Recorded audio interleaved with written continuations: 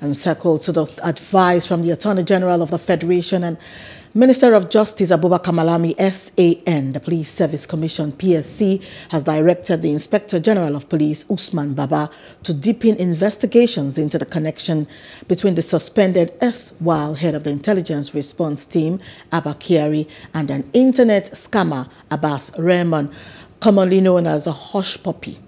The Commission gave the IG 2 weeks to turn in the report, which will be reviewed by the PSC Standing Committee on Discipline.